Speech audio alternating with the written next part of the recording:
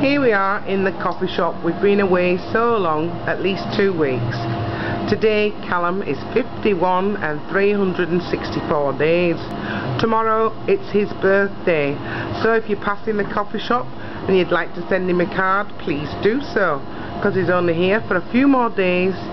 He's going on holiday. Where are you going? Dublin. He's going to Dublin to see if there are any Molly Malones over there that'll inspire him. Yeah, I'm going to be 52 tomorrow. 52 tomorrow. He's in quite good nick, isn't he? Not bad. All his own teeth. All his own teeth. And he's been walking. What else has he been doing? No paintings on the horizon. It all happened this year. Hopefully he'll go down the country in Ireland and do some down on the seashore. A late developer. Late developer. 52 is going to be a good year, I hope. This is the start of something new.